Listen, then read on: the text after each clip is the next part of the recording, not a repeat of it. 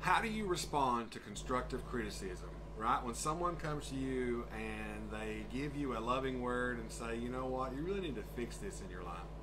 You know, how does that work out? Or better yet, how does it work when you give someone constructive criticism?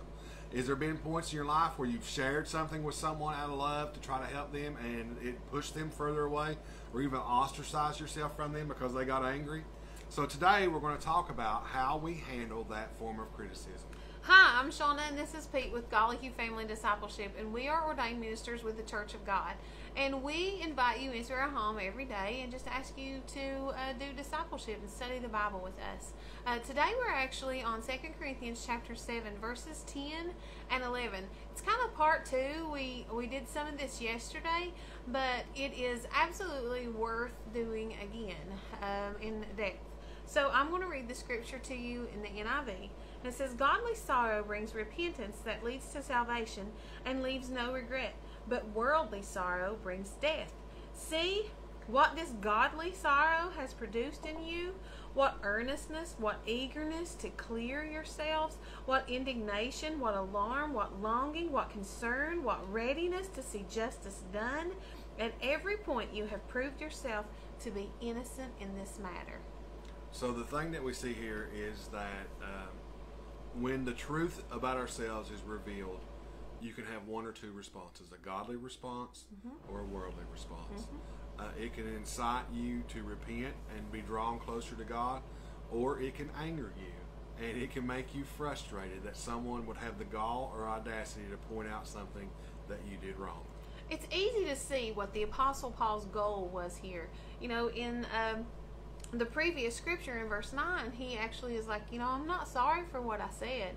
And then in verses 10 and 11, he explains, I'm not sorry because I told you the truth, because I seen you headed down a path of destruction. And I knew that you needed some guidance to continue in your salvation. It brought about that godly sorrow that led to repentance.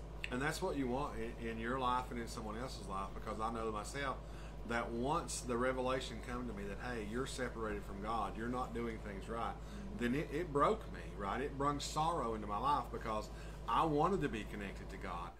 I knew that that relationship was there, and I wanted to restore that relationship that I had destroyed with my sinful actions. Yeah. So it brought repentance into my heart.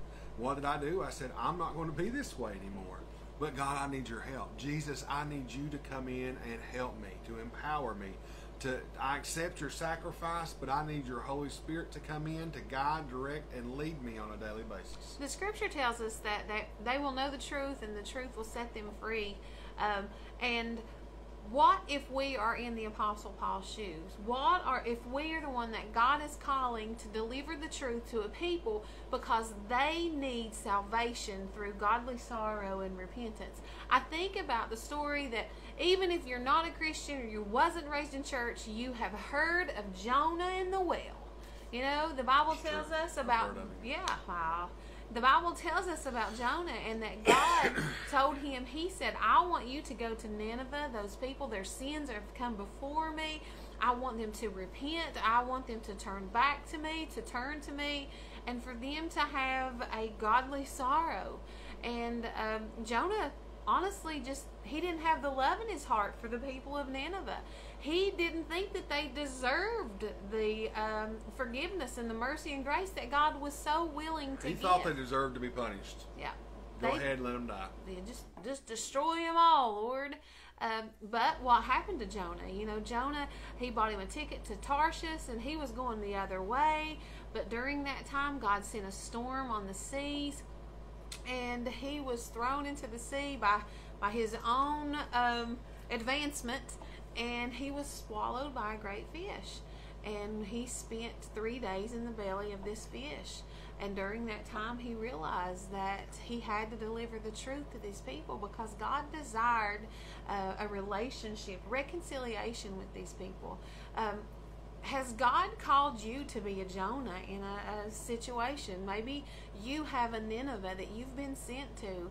Do you have the love and the understanding in your heart that there is someone out there that needs the mercy and the grace of God in order for them to escape the perils of hell. Or maybe you're an individual that God has sent a Jonah to, and you've been unreceptive, unwilling to hear this message, and your heart's been hardened, and you've been pushing this individual away, and when the phone rings or you see them in public, you're like, oh no, let's go down the other aisle. There they are again. But in actuality, they're telling you the truth, and you're hiding from the truth. And you know, those individuals, maybe you need to open yourself back up to those individuals and allow them in, allow them to lead you to godly repentance.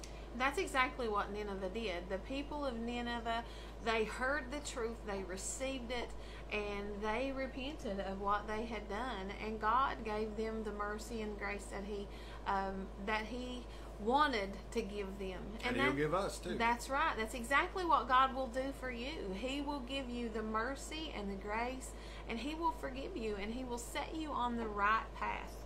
So today we're just going to say, we want to challenge you to do two things. Be bold. When God gives you a message for an individual or something, give it in love and boldness. Yes. But also be receptive. When someone gives you a bold message in love, receive it, examine it. And we're not saying everything is from God. The Bible says the way the spirits and see. But when you pray about it, whenever you ask God and it reveals to your heart, yes, that's true, then you need to be the repentant one. Absolutely. But we want to encourage you to continue to read the scripture. Remember, this week we are on 2 Corinthians chapter 7. And we also want to encourage you to exalt God, encounter God, edify yourself with the reading of the Word, and engage the world for Christ. Every day. Every day. Right.